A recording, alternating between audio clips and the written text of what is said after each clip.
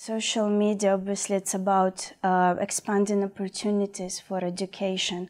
It's about cultivating creativity, which is #1 priority in my teaching.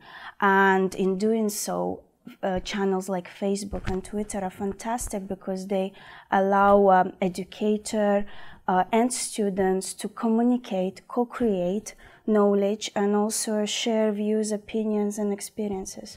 The most effective way for me to use Facebook and Twitter, of course, is to share content. So I will be feeding recent news around the subject area. Obviously, best way is using Twitter. But Facebook is specifically important in engaging students into conversation.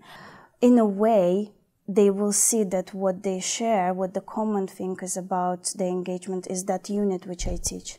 One of the most important challenges, obviously, that educators are dealing with is how you engage students in the classroom. There are groups of people who are really engaged and those who don't talk to each other. And social media is that platform, that kind of a separate world where all of them strangely come together and start talking, and sometimes you discover new things about students who you haven't heard in the classroom.